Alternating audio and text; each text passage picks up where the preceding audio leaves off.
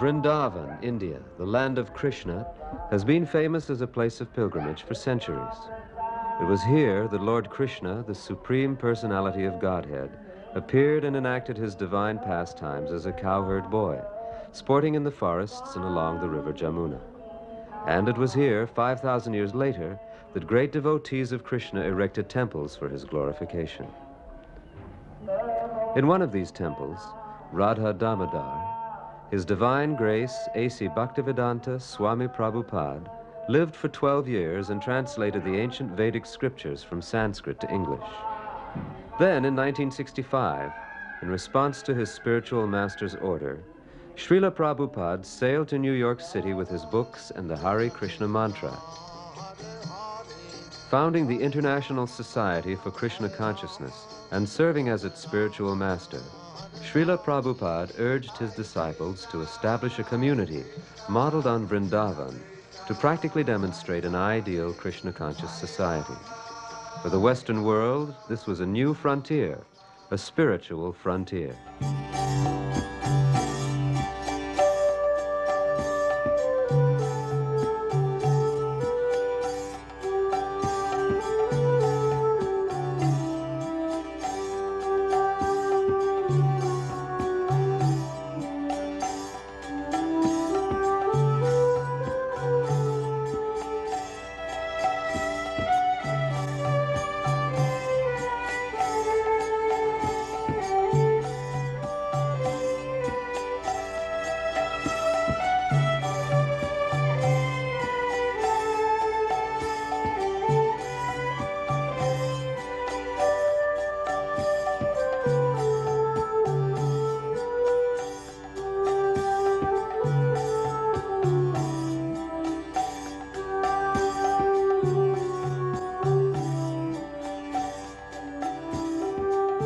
Today, New Vrindavan is one of the largest religious communities in the nation, covering some 1,000 acres in the foothills of West Virginia.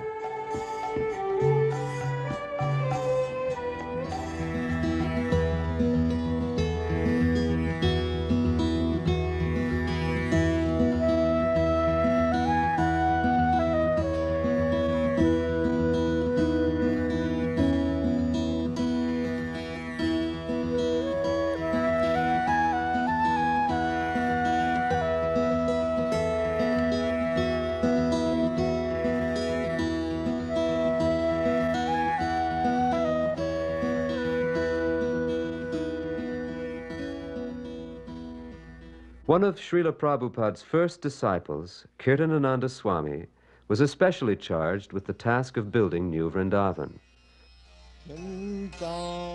I first came here in 1968. I was alone. I was staying in this little cottage up in what is now the Brahmachari farm. It was almost falling down. I remember you could see through the walls. And then that summer, 2 or 3 devotees came and joined me, and we began to reconstruct the place, plant gardens. At first, of course, we used to have many more devotees in the summer than we did in the winter. Now we don't have that problem anyway. Our devotees are very steady now. I think everyone can see how New Vrindavan is growing. The fruits of the earlier preparations are now becoming manifest. Each day we are blessed by Krishna. We can come to this holy spot, see his transcendental form, and dance in ecstasy. This was Prabhupada's idea, that we should have a place to celebrate the transcendental activities and pastimes of Lord Krishna. I've always asked him, what do you want us to do there? And he says, I simply want that you should chant Hare Krishna and be happy. You live simply, chant Hare Krishna, have no worries, and be happy. So by his grace, we are beginning to realize what he meant. The human being is meant for plain living and high thinking. We can see how the devotees live very plainly. Our own homes, they're very simple. Just the necessities, whatever is necessary to keep body and soul together. But for the Lord, C.C. Radha Vrindavan Chandra, we try to give everything. Whatever there is, it is not too good for Lord Krishna. Hare Krishna, Krishna Krishna, Hare Hare. The center of the new Vrindavan community is the Supreme Personality of Godhead, Lord Sri Krishna. For his pleasure, the devotees work hard, especially at sowing and reaping the earth. Under spring skies, they plant corn and other grains, and they cultivate the fields.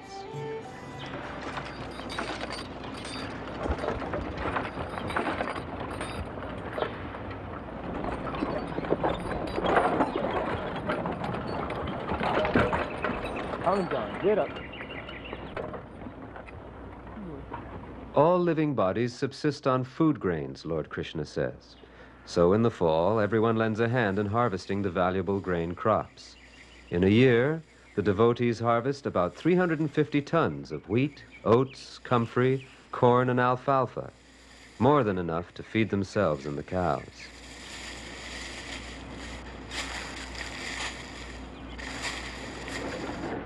Rather than travel many miles to work to make a few dollars and maintain an artificial standard of living, these devotees prefer to live in this God-centered and self-sufficient community.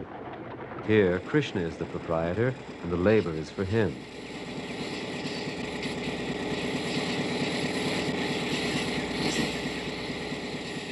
This corn is ground up and air-blown into 3 huge silos for the coming winter months.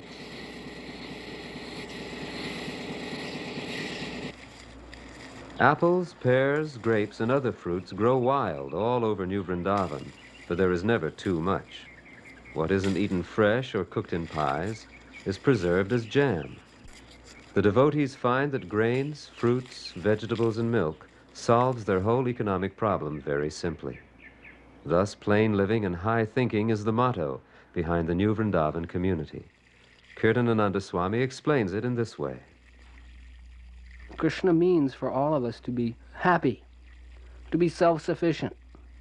So this natural living as Krishna intended, just accepting nature's abundance, this automatically puts us in a joyful condition.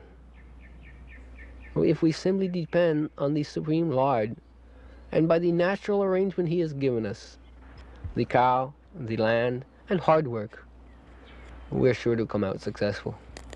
Hare Krishna, Krishna Krishna, Hare Hare, Hare Rama,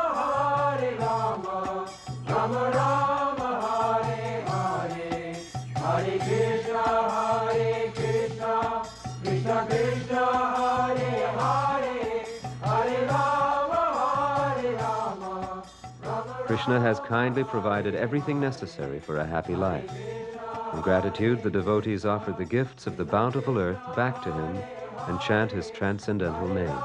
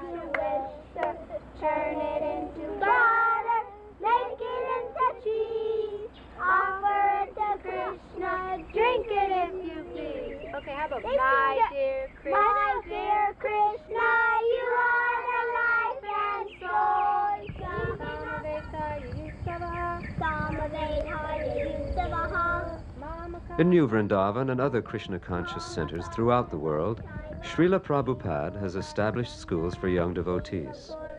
The children learn the basics as well as Sanskrit and the Vedic scriptures. The king of knowledge, Lord Krishna says, is to discriminate between matter and spirit, between what is temporary and what is eternal. So, along with learning about material subjects, Srila Prabhupada wants these boys and girls to learn how to love God. When Lord Krishna went ahead to a distant place in order to see some specific scenery, the boys behind him tried to run and catch up and be first to touch him. They were all trying to touch him. No, let me be first. Let me be first to touch Krishna. No, let me be first to touch Krishna. Like that. They were trying to be the first to touch Krishna because they liked him so much. Some of them played on their flutes. Let's hear the cowherd boys' flutes.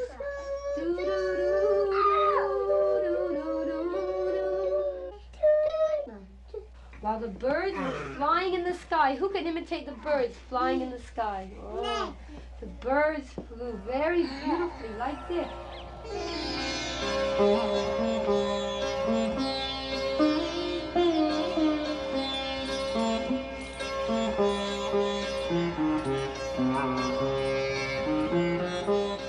In the forests of New Vrindavan, the children reenact the childhood pastimes of Lord Krishna.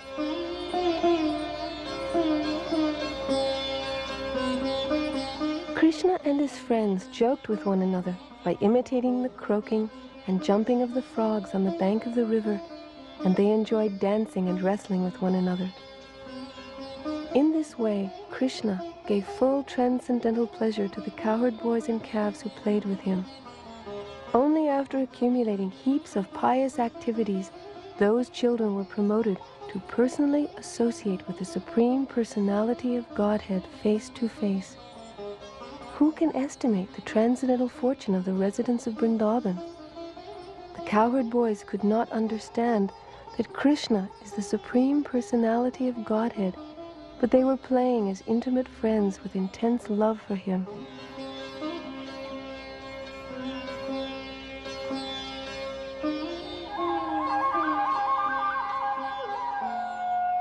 In this way, Krishna, along with his friends, enjoyed the soothing atmosphere of Vrindavan, full of flowers, trees, and pasturing grass.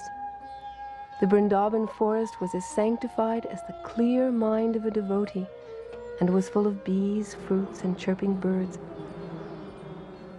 Krishna saw all the trees overloaded with fruits and fresh twigs coming down to touch the ground, as if welcoming him by touching his lotus feet.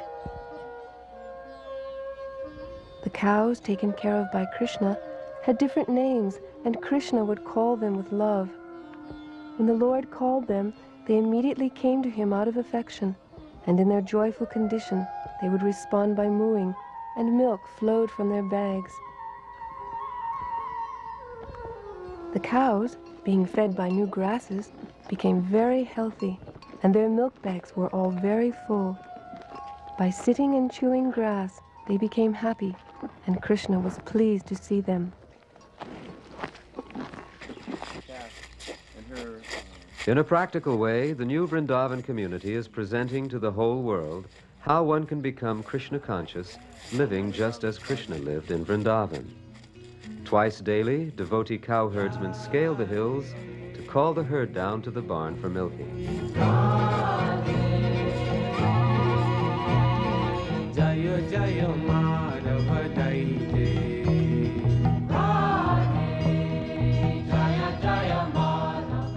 Traditionally, the cow is considered the emblem of peace and religion. By God's perfect arrangement, she takes what we cannot use, grass, and produces the most wonderful, the most opulent of all foods, milk. And she delivers enough milk to supply men sumptuously with vigor and vitality. Jaya Jaya Madhava Daite. Jaya Jaya Madhava Daite. Damodara Rati Vardhana Veshe Ariniskuta Vrinda Vipineshe. Damodara Rati Vardhana Veshe Ariniskuta Vrinda Vipineshe. According to the Krishna conscious philosophy, man does not need to maintain his body by butchering innocent animals. Such cruelty destroys his finer sentiments and merciful qualities. People may not know how happiness is earned by protecting the cows and bulls, but it is a fact by the laws of nature. Of course, the dairy herd is always growing. A cow will not give milk unless she has a calf. Here, a cow herdsman helps the cow Ambika deliver her calf. Had he not been there, it would have been a slow and laborious business for her.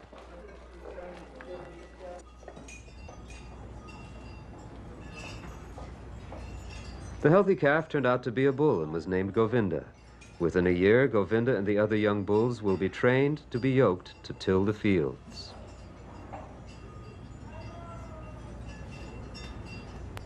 A recent survey conducted through Nottingham University's School of Agriculture showed that when cows are treated affectionately by the cowherdsman, they respond by delivering more milk than cows that receive less friendly treatment.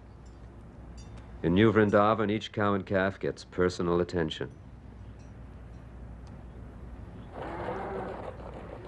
New Vrindavan's dairy herd has been called one of the finest in the state of West Virginia and includes brown Swiss, Jerseys, Holsteins, and Guernseys. Careful records are kept of each cow's milk delivery. Ambika can deliver as much as 12 gallons in a day.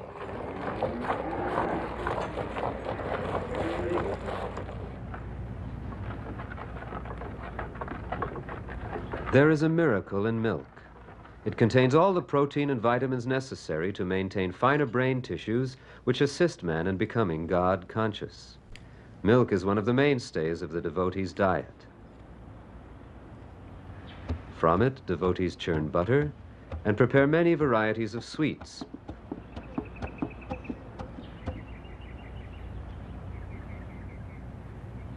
When butter is boiled down and purified, it is called ghee. Different foods are cooked in ghee, like these whole wheat puris.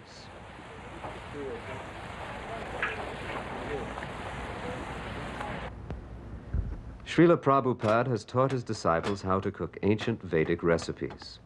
All the preparations are purely vegetarian. Meat, fish, and eggs are never used. Rather, devotees combine milk, sugar, vegetables, grains, and fruits in different ways to make thousands of delicious and satisfying dishes, such as rice with vegetables, barats, shukta, poppers, samosas, sweet rice, ladus, kulfi, and fruit salad. Here, Kirtanananda Swami makes some fiery crab apple chutney. Of course, all the ingredients are fresh and pure. No chemicals are added. Portions of each preparation are carefully placed on special plates, and a pujari, or priest, offers them to Krishna with devotion and prayers. Bhaktivedanta Swami Namaste Saraswati Deve Gauravani Pacharane Nirvishesha Sunyavari Paskutare. After this offering, the food is called prashadam, which literally means the Lord's mercy. Every Sunday at New Vrindavan, as in all the other temples in the Hare Krishna movement, a feast is held and guests are invited to participate. Hare Krishna, Krishna Krishna, Hare Hare, Hare Rama, Rama Rama, Hare Hare. Prashadam, being the Lord's special mercy, is not sold. It is simply enjoyed.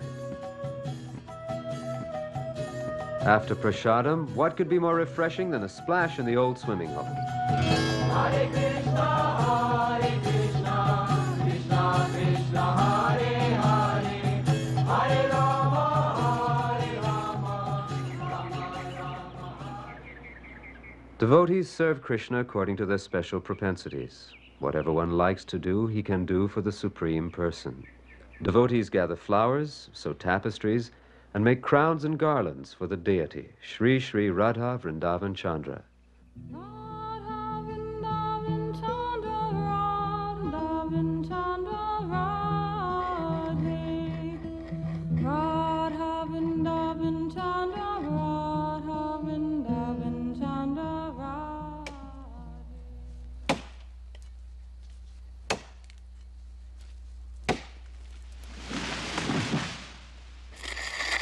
Assisted by a team of oxen, devotees clear the untamed land for future planting or building.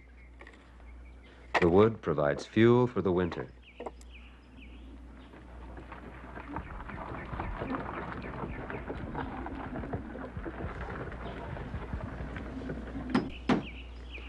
Eager to fulfill their spiritual master's vision of a transcendental village, devotees are designing and building temples to adorn New Vrindavan's panoramic hilltops.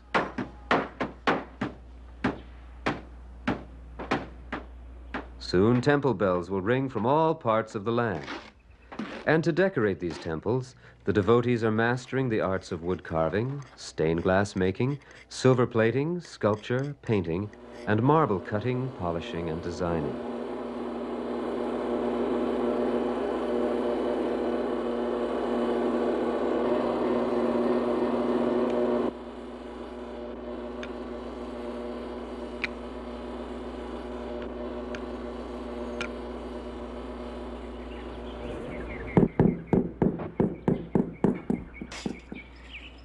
Family men can build a comfortable cabin in the woods.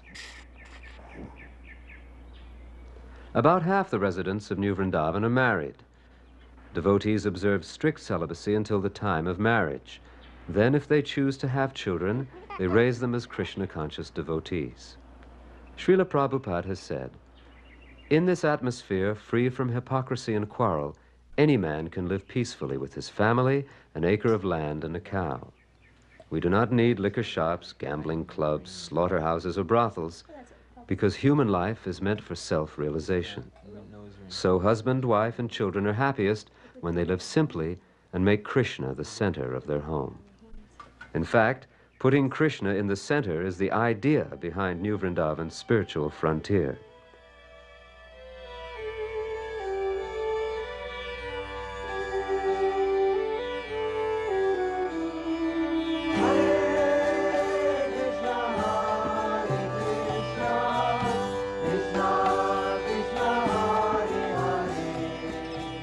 Everything belongs to Krishna. Nothing is ours.